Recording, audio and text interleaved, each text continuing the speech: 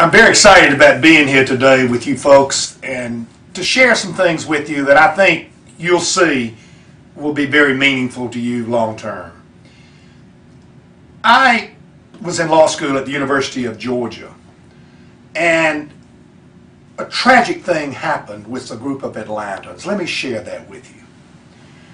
There was a group of people in Atlanta that banded together to plan, raise funds for, and construct an art museum. This was a group of Atlantans that were outstanding people, obviously, if they were going to build an art museum. This group decided to take a trip to Europe and really view art museums in Europe to see what kind of art museum we wanted to build in Atlanta. That made a lot of sense. So over 100 of these people chartered a jet and took off from Atlanta for a 2-week trip headquartered in Paris. They made it to Paris and they toured art museums while they were there. In addition to touring art museums, they had some free time, and a lot of them bought artwork. They bought paintings, some of them framed, they even bought statues. Everything they bought weighed a lot. Well, they brought it back to Orly Field in Paris when the day arrived to return to Atlanta. They stuffed the belly of the plane, and everybody filed on the plane and got on the plane. It went down the runway, and it never got over 10 feet off the ground. They lost power in one engine, and it was too heavy, and they crashed into a building across the street from Orly Field. As they crashed into the building, the plane caught fire and flamed up, and everybody was killed. Well, this was a disaster like Atlanta had never had since the Civil War. And the thing that really made me think was how little planning so many people on that plane had done. They had not even planned for children. Let me share something that happened that I know about. There was one couple that had 4 children, minor children, and they were on the trip, both husband and wife. After the crash, the babysitter for those 4 children called a next-door neighbor and said, "Who's going to relieve me? I've got to go home, and there's nobody here." This couple had no immediate family, so those children had to be placed in homes. I know some of these children. They're now adults, obviously, and I know what happened because their parents had not planned. In addition to the children problems, the estate taxes that many of these estates had to pay because there had been no tax planning done. It just really made me think and start asking people, why don't you plan? And the most common answer I always got when I was asking people, why don't you plan, is that they said it's too complex. So what I decided I had to do was to simplify this matter.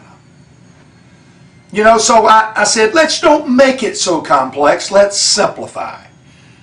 So the way that I really addressed this was to try to say, what are the things you need to plan so that if you were on a plane like this, or whatever happens to you, that you've done the things you need to do. And what I did, I came up with 13 wealth management issues that I think you need to look at. Not every one of them will apply to you, but many of them will. So we've got it down to 13, and I want to identify those 13 to you in this overview. First, investments. You know, we all need to look at our investments. In economic cycles that we go through, we worry about our investments. So investments are very important. Number 2, insurance. Life insurance. We'll talk about that in the life insurance section. It's so important. Disability insurance, long-term care insurance, liability insurance, personal liability insurance. Number 3, borrowing money. You know, borrowing money is important for building an estate. for providing the liquidity you need when you can't sell something when you need funds. Number 4, retirement planning. You know, retirement planning is vitally important. It's not just having enough, but how do you set it up so that the tax consequences are not so great? Number 5, stock options and restricted stock. Now that doesn't apply to many of you, but when it applies, it's important.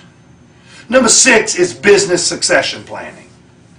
You know, it's amazing how many businesses in this country are owned by individuals that they do not even consider that there's going to be a time that they need to do something with that business.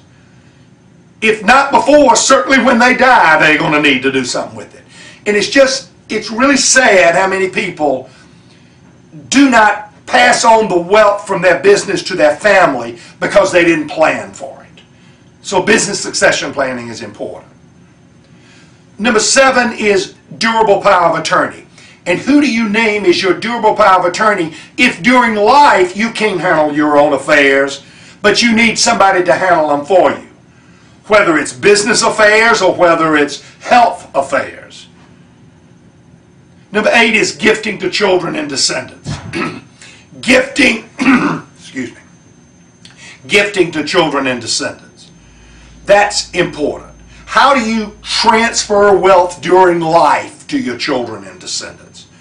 Both from a control standpoint, if you're concerned about how they're going to handle anything you gift to them, as well as the transfer taxes that we'll talk about, gift taxes. Number 9 is charitable gifting.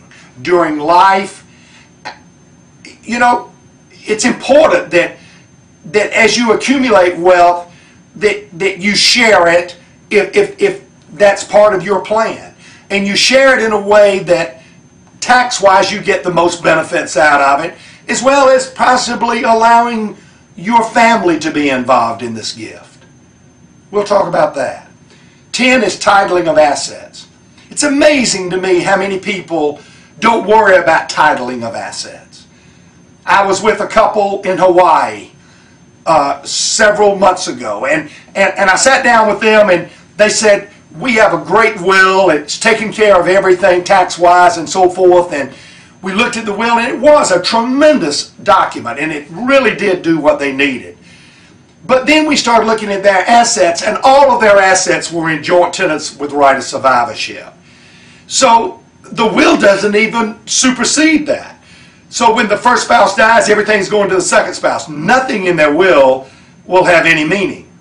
So it's important how you title your assets. 11 is who do you name as executor under your will. So when you die, you've got to have someone or some entity to handle your assets at your death. Who's that going to be? And are they capable of it? And what happens if they're older than you and they die before you do, or they become ill, or who succeeds them?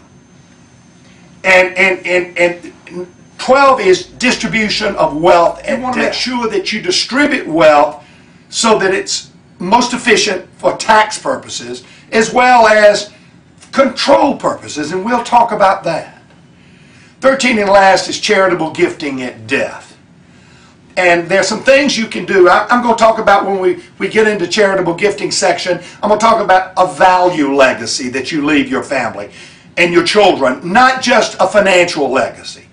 And how do you do that value legacy so that it's meaningful to your descendants, as well as to whatever charity you want to benefit? And we'll talk about that. Those are the 13 wealth management issues. Now, I think it's important that you look at each one that could apply to